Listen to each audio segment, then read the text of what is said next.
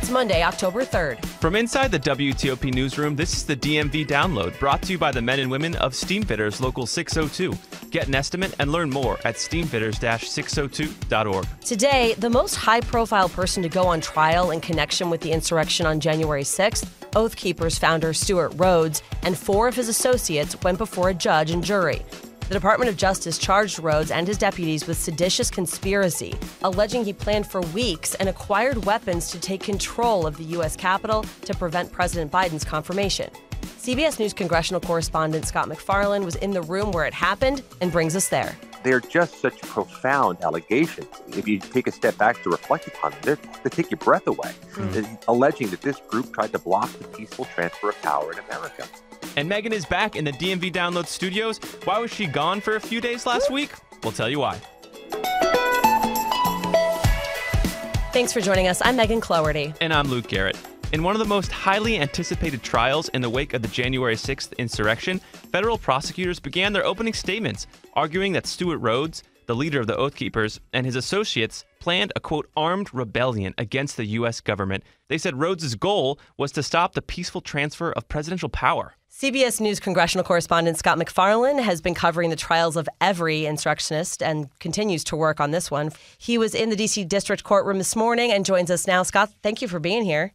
Of course. So we can probably count the number of sedition conspiracy cases brought in front of a jury on 2 hands, maybe. It's a very rare charge.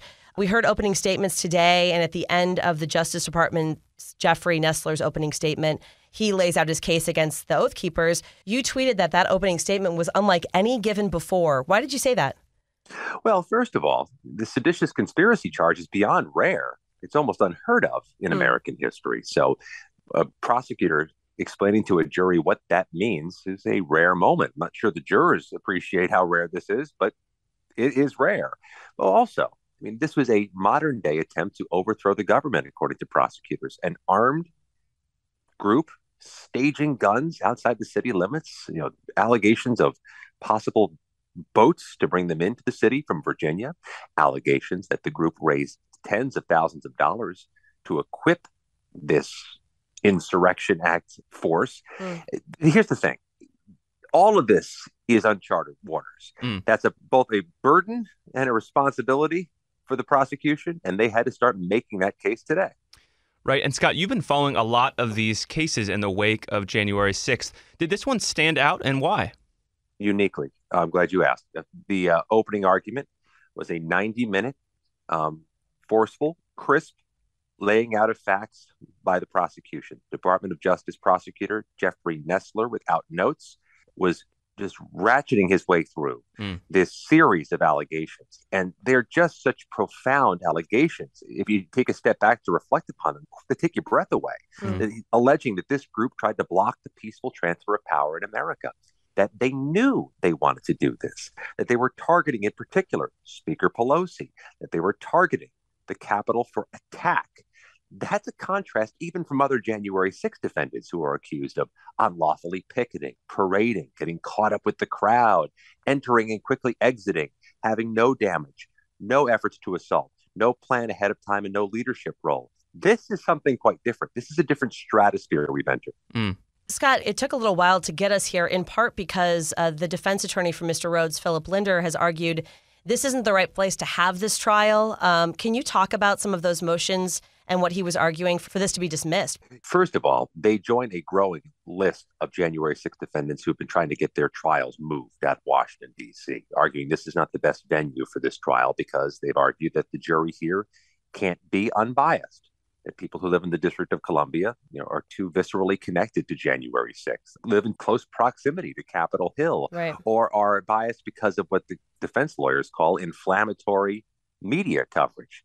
The judges, one after another, have knocked out those requests and ordered the trials to remain in Washington, D.C., and said jury selection is enough to secure an unbiased jury. That's what happened here, but it happened here over and over and over again. This group kept asking to get their case moved, including at the 11th hour. Just didn't work. So the trial proceeds with a District of Columbia jury. And that jury sat down, this morning. What did the prosecutors with the Defense Department really say to them? What were their key arguments in their opening statement? That this was a plan that this was not an organic thing. They're arguing that a conspiracy involves multiple people playing multiple roles. But they also leaned into this argument, which I wasn't surprised by, but also wasn't expecting, that a conspiracy needn't write down and codify everybody's role and plot to be a conspiracy, that there can be some unspoken roles or things that aren't formally noted, but that people know they have to do anyhow. And I think that's likely indicating, it's likely forecasting some of the arguments they're going to make, that there was an understanding or an unwritten set of responsibilities for this group. We spoke a little bit about this at the top, but this charge specifically is difficult to prove. Do you know why that is? It's so rarely done. I mean, there aren't a lot of line prosecutors at the U.S. Justice Department with a deep portfolio of seditious conspiracy prosecutions.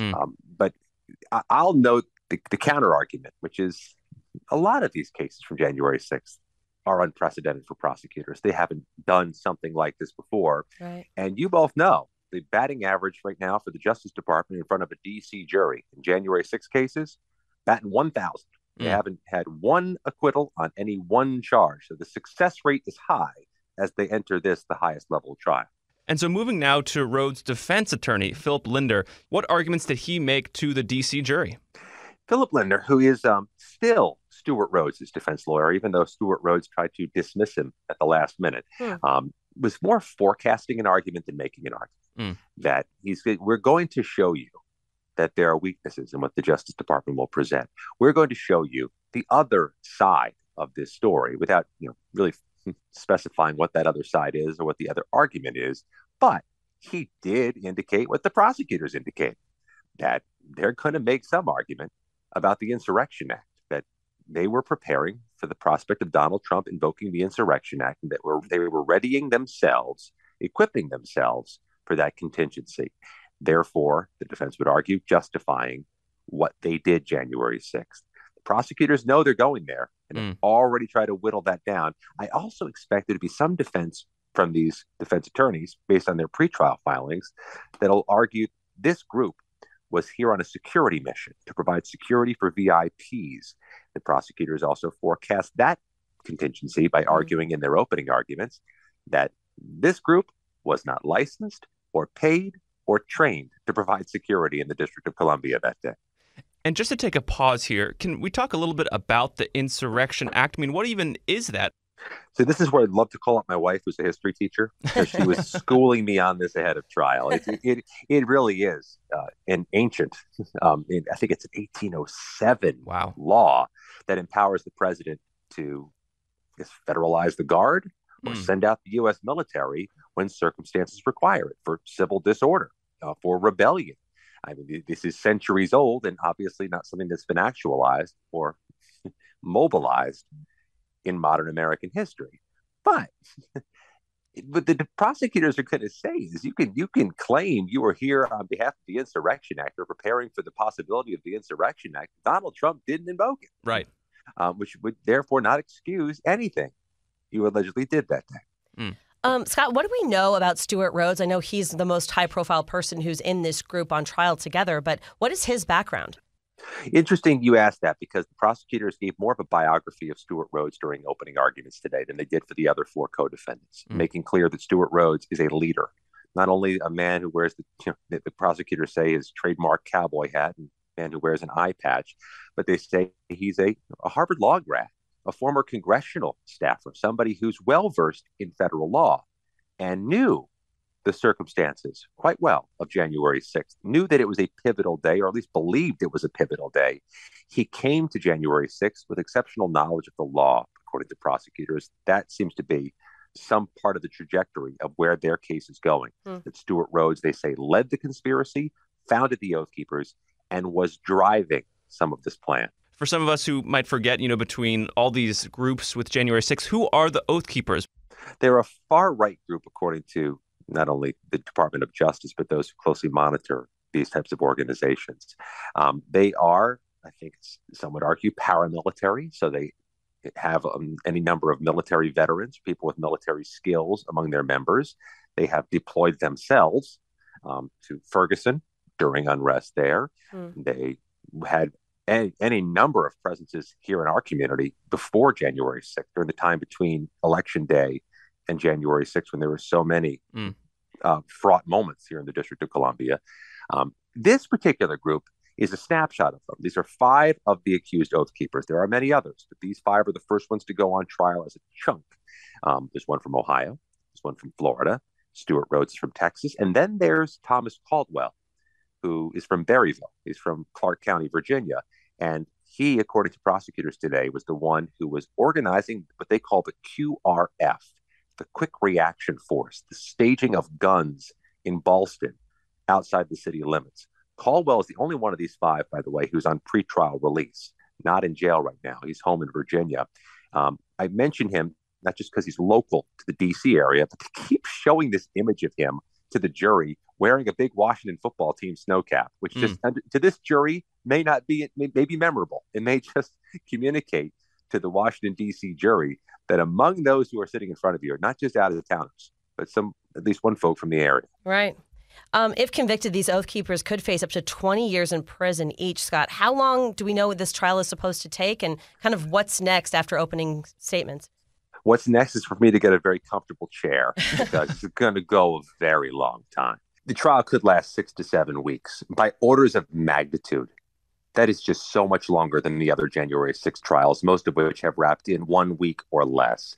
The stakes are higher. The charge is a higher level. There are 5 co-defendants. We expect any number of witnesses for both sides, including other accused members of the conspiracy who've pleaded guilty and agreed to cooperate and turn over themselves as witnesses. Oh, wow. And we expect to hear from Stewart Rhodes in his own defense. That'll be something as he takes the stand, makes his own argument. That's interesting because traditionally, I mean, most defense attorneys will tell their clients, do not take the stand in your own defense. So it's interesting. Maybe we'll learn why he wanted to. And maybe there's an 11th hour change of heart there. Yeah. But Stewart Rhodes is a former attorney. He graduated law school. He probably has his own thoughts about what should be said on the stand. May want to do it himself. He may bring with this also this motivation to have his voice heard. I mean, he's got quite a platform here at this trial. I mean, his legal jeopardy is high, but he also has the world's attention. Right. He has a courtroom that is jammed, overflowing with media, and I think he realizes that. As we wrap up here, did we learn anything more about, former President Trump's involvement in January 6th? I know many were looking towards this trial to see if there's any information on, further connections that, were investigated by the January 6th committee. Did we learn anything more here? A few different threads. First of all, the defense attorney in his opening statement in the opening minutes made it known to the jury that Stewart Rhodes offered to testify live in prime time or on television in front of the January 6th committee and had his offer rebuffed. The offer to testify live on TV was not one the committee was ever going to take seriously. So, but he did throw it out there and made it known to the jury. What else can come out of this hearing that has a January 6th nexus or has a Donald Trump nexus? We don't know, but with Stewart Rhodes indicating he'll testify, could be an awful lot that's said. The January 6th Select Committee, I expect them to come up and be referenced, but really they were a fixture of the pre-trial arguments where the defense lawyers were arguing all the attention the committee has stirred up, all the things the committee has said about the Oath Keepers, just make it impossible to have a fair trial here in Washington. And even if unspoken, I think the indication from the judge was that the January 6th committee was heard and seen everywhere in the country. No more so in D.C. necessarily than elsewhere. So it's not really good grounds to move your case. Well, we'll see what happens over this trial, and we know you'll be covering it. Scott MacFarlane, CBS Congressional Correspondent, we thank you for your time. Thank you both. And after the break, do allergies have you down? That makes one of us. Backed by the experience of its hardworking members, Steamfitters Local 602 is ready to take on your next commercial, heating, cooling, HVAC, or refrigeration project. Steamfitters Local 602 adds value to our community through its partnerships with local contractors and building owners, all while keeping the focus on improving the lives of its members and their families throughout the DMV. For work that's on time and on budget, go to steamfitters-602.org to schedule your next project. That's steamfitters-602.org. Steamfitters Local 602. Changing lives. Thanks for listening to the DMV Download. If you like this show, give us 5 stars and leave us a review on Apple Podcast. We love hearing from you guys, and your reviews really do help other listeners find this, our area's only in-depth daily local news podcast. And thank you for making us a part of your day. And before we go, you can hear in my voice, I'm a little under the weather. It's still a good voice, a deep Megan voice. It's deep and saucy. No, I have allergies, and it's funny because there's so many people who are feeling crappy. Let's just say that word. Totally. And it's because of allergies. So I looked it up. Apparently, ragweed is out of control. Ragweed, what are you doing? Out of control. It's ragweed, man. Because, so it's been rainy the last couple weeks, right? Grasses and weeds grow out of control, and then it usually peaks around mid-September, but because we've had such wet weather, and then really nice, good, warm weather after that, it's like prime time, baby. Off the charts. Yeah. And so apparently last week, ragweed was only at 25, like measuring it at 25, which, you guys can look this up yourselves. But on September 15th, it was at 148. Sheesh. So it's like, anyway. So I talked to a doctor, and they were like, we are constantly hearing from people who think they have colds, but it's actually allergies. So here's how you know the difference. Colds, you get a fever and body aches, and it goes away within a few days. Allergies, no fever, no body aches, and it never goes away. It's like stuck with you forever. But the stuffy nose and itchy throat. Yeah, chenopods and sagebrush are really high right now. And hay fever, just fun fact, because we've always heard that, but what is that? It specifically affects the nose, apparently. Neither triggered by hay nor causes a fever, but it generally happens in the fall, and it's in, reaction to allergies. So there you go. Dang. Well, I'm sorry that the allergies are so rough. I feel bad over here, just, coasting through. I know. As soon as we knew that Luke didn't get sick because I have been around him so much, we're like, oh, it has to be allergies. Indeed. Well, we're happy you're back because you were out, Thursday, Friday. Thanks for being a trooper. Dude, I'm here with you, and I know I'm not the only one suffering, so, buy all the things that'll clear your nasal passages so you can sleep, people. Indeed. Indeed. And that'll do it for us today on the DMV Download. We're sponsored by Steam Fitters Local 602. Our managing editor is Craig Schwab, and our music is by Real World. Give us a review and rate our show if you get the chance. Tell your friends and family about the show as well. We love telling more stories to more people, and subscribe too. And the DMV Download is a product of WTOP News. Listen on 103.5 FM in D.C., 107.7 FM in Virginia, 103.9 FM in Frederick, online at WTOP.com, and on the WTOP News app. Have a good Monday night.